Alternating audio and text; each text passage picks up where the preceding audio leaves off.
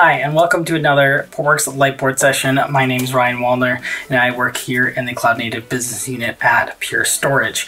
Today we're going to be briefly talking about what Portworx with existing flash arrays would look like, and how you can configure them and what benefit you really get out of them. So if you already have a flash array in your data center, you may be wanting to use Kubernetes, you may be wanting to use Portworx on Kubernetes. Well, the good news is that you can use these technologies together, and there are some really great benefits to it.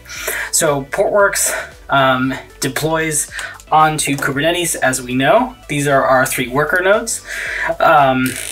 What you need to do first to actually get things working together is create a JSON file, which gives the sort of IP and API token information for your flash arrays, or flash blades work very similar, but we're focusing on the flash array. So once you have this JSON file, it's applied to your Kubernetes cluster as a secret in the kubesystem namespace. That sets up the availability of your Pure equipment for Kubernetes. When Portworx is installed, which it's installed as a Portworx on Kubernetes application, just as a daemon set or an operator, Portworx will get installed and find this secret. And it'll say, oh, I have a flash array at my environment, and I'm going to use that to configure myself. So what that winds up doing is, what it does is it allows Pure Storage FlashArray to actually provision volumes, LUNs, from itself and attach it to these Portworx nodes as brand new hosts in that FlashArray.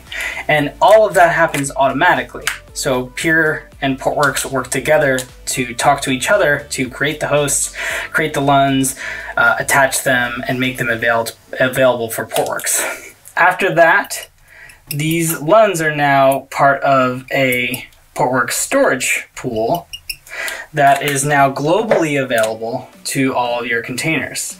So this storage pool becomes available, and you can create Portworx virtual volumes as you normally would for any other container.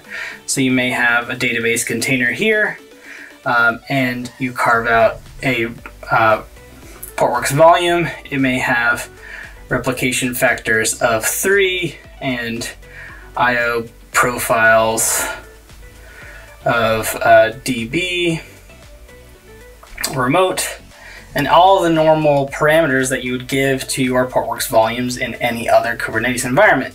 The difference is your backing storage is now FlashArray. Now, you may be asking, why would I do this? What are the benefits of this? So FlashArray has some really good data reduction capabilities. And with Portworx on top of Kubernetes, using FlashArray, these replication factors, like 3, make 3 whole copies of the data. So we may have 1 copy on this node, 1 copy on this node, and 1 copy on this node. This makes the data very highly available for failover. So if a Portworx node goes down, then these nodes will be able to use the replica locally. The benefit here is that using the data reduction capabilities, these replicas ultimately become 1 if they're exactly the same. So we see sort of a data reduction capability of 3 to 1 automatically with a single volume and a replication factor of 3.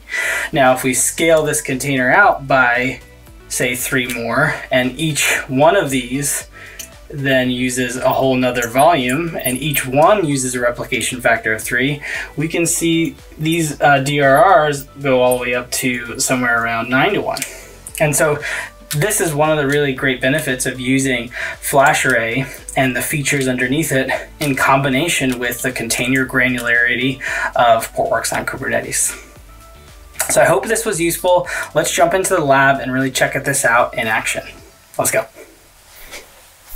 The first thing you're going to need is a pure JSON file, which points to your FlashArray's management endpoints and contains the API tokens needed to access those clusters. Once you have this file, it needs to be uploaded into the kubesystem namespace in order for Portworx to be aware of it. Next, we're going to take a look at the volumes within our FlashArray, showing that no existing PX cloud volumes are found. This is to show you that Portworx is in fact provisioning these automatically when installed. Next, we go ahead and install Portworx as you normally would, but with the Pure Provisioner secret in the kubesystem namespace. Portworx finds this secret and tells itself that it's using a FlashArray environment. This is where the magic happens. Portworx goes ahead and talks to the FlashArray, creates the needed hosts and connectivity between the worker nodes and the FlashArray, goes ahead and creates those PX Cloud Drive LUNs and attaches them to the worker nodes. This will then create a globally accessible storage pool for your containers. Here we can see the PX Cloud Drive automatically getting created for both metadata and data aspects of Portworx. We're now ready to go. We can check our Portworx cluster by going into one of our nodes and issuing the pixie-cuddle status command. Here we can see Portworx is operational and in fact using our FlashArray LUNs underneath. At this point, we're ready to provision an application. So what do we need to do this? Well, the Portworx storage class has a number of different features that are now all available for you at a container granular level on top of FlashArray.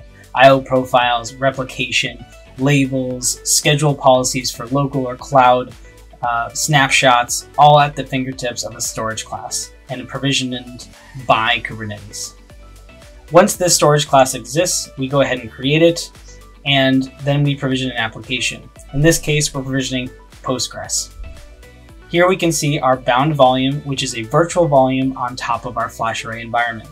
Postgres is up and running, so now we can use it. One last thing we want to show is, let's dive into our Postgres container and run some benchmark tests. Let's create a database for this benchmark and run the test and let the data flow between the Portworx virtual volume all the way down to the FlashArray. What we're really showing here is that we're taking advantage of the FlashArray's data reduction capabilities.